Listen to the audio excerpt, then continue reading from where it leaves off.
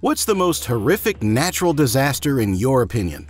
For us, it's an earthquake and the subsequent tsunami that can follow. Most tsunamis are caused by earthquakes near the sea floor that cause a substantial amount of water to be displaced. That water is pushed out in the form of a succession of waves that move in all directions. There have been several terrible tsunami episodes throughout history. One of them is the Boxing Day Tsunami.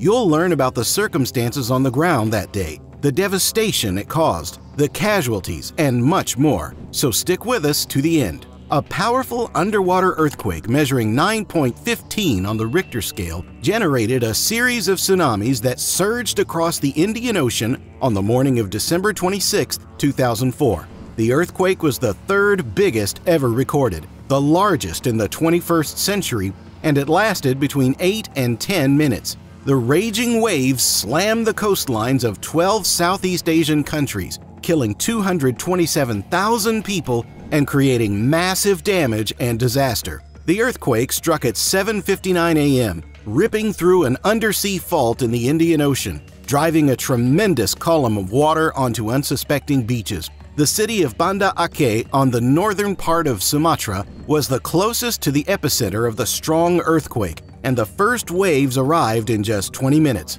When the waves hit the shoreline, they reached a height of 130 feet or more in some places. It's difficult to comprehend the 100-foot seething mountain of water that overwhelmed the coastal metropolis of 320,000 people, killing more than 100,000 men, women, and children in an instant. Buildings collapsed like houses of cards, trees and automobiles were washed away in the oil-black rivers, and almost no one caught in the deluge survived. The tsunami lasted for 7 hours. Communities around the Indian Ocean's surrounding coasts were destroyed, making it one of the deadliest natural disasters in recorded history. The direct consequences disrupted living conditions and businesses in coastal regions of surrounding nations, with Indonesia, Sri Lanka, India, the Maldives, and Thailand suffering enormous devastation.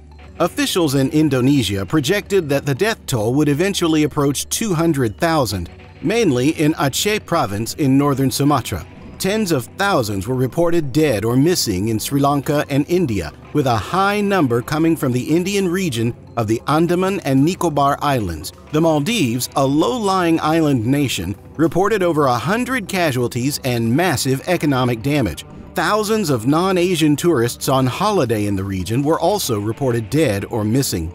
The shortage of food, clean water, and medical treatment, combined with the immense job confronting relief workers attempting to deliver supplies into some distant places where roads had been devastated or civil war raged, added to the tally of casualties. Long-term environmental damage was also severe, with settlements, tour attractions, agriculture, and fishing grounds destroyed or inundated with debris, bodies, and plant-killing saltwater. The tsunami struck the coastal provinces of Phang and Phuket an hour and a half later, with waves racing at 500 miles per hour across the Indian Ocean. Despite the time lag, residents and tourists were fully oblivious of the impending disaster. Curious beachgoers even ventured out among the strangely receding waves, only to be pursued by a churning wall of water.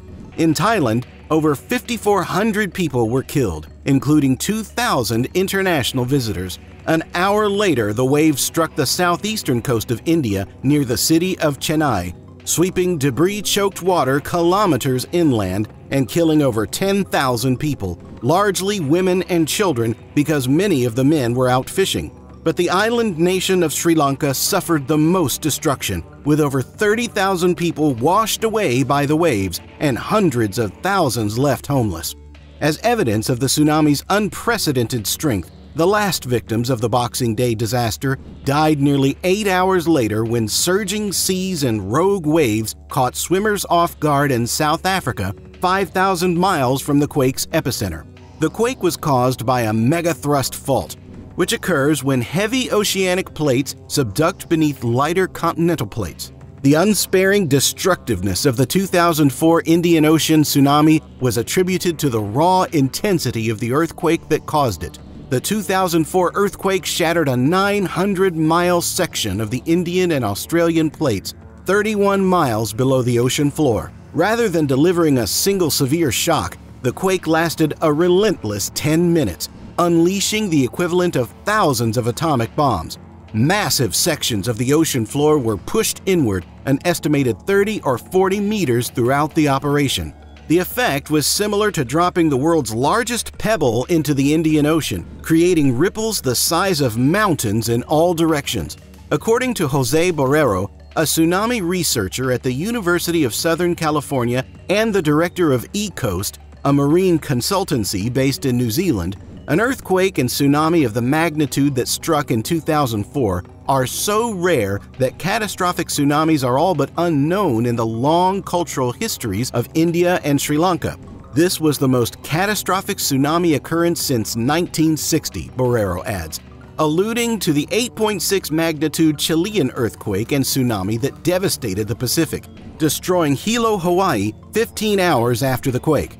In the days following the accident, victims were discovered and recovered as the rest of the world watched in horror. Hospitals and morgues were overwhelmed with injured and befuddled victims. One reason the accident may have been so devastating is that the authorities were unable to send out a notice because lightning struck Indonesia's sensor system. In 2019, 15 years after the accident, Reuters reported that some experts say apathy over system upkeep is leaving millions vulnerable, and governments continue to warn of the ever-present risks. Despite massive investments in a large network of seismic and tsunami information centers, the news agency stated that doubts abound about how prepared countries on the Indian Ocean truly are for another giant wave.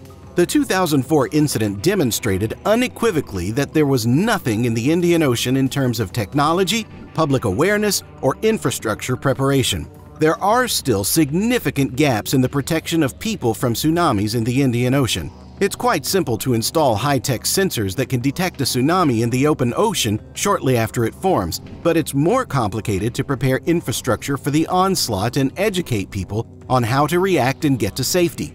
World Vision Australia raised almost $118 million for relief and rehabilitation initiatives because of the extraordinary generosity of the Australian public, Business Australia, and the Australian government. These donations contributed to World Vision's $356 million international partnership response budget.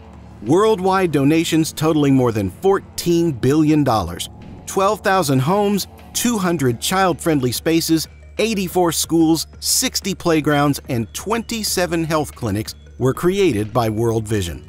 They constructed roads, bridges, farms, factories, marketplaces, boat-building facilities, and a fishing harbor. Their coastal restoration projects included the planting of 56,000 mangrove trees to act as a natural barrier against increasing sea levels.